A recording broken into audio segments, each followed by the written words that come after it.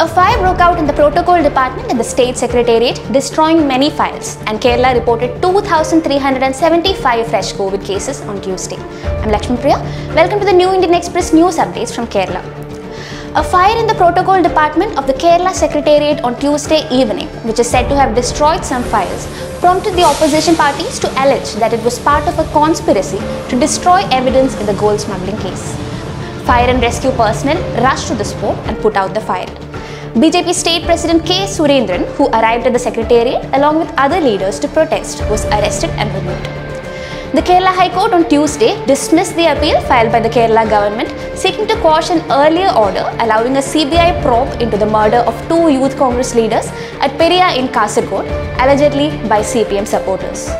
In another blow to the government, the High Court refused to issue an interim order staying further proceedings on the central government's decision to hand over the Thiruvananthapuram airport to Adani Enterprises for 50 years.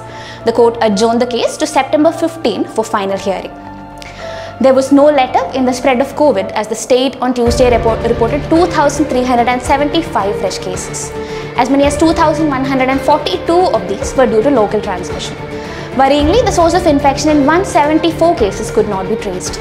The government also confirmed the death of 10 more people, taking the official toll to 244. Meanwhile, 1,456 people recovered from the infection in the last 24 hours. While the situation in Thiruvananthapuram seemed to be improving, there has been a steep surge in Malappuram district which is causing concern. The district-wise breakup of fresh cases is as follows: Malappuram 454, Thiruvananthapuram 391, Kozhikode 260, Thrissur 227, Alappuzha 170, Ernakulam 163, Palakkad 152, Kannur 150, Kasaragod 99, Pathanamthitta 92, Kollam 87, Kottayam 86, Wayanad 37 and Idukki 6. That's all for now. For more updates, please follow our social media handles. Thank you and stay safe.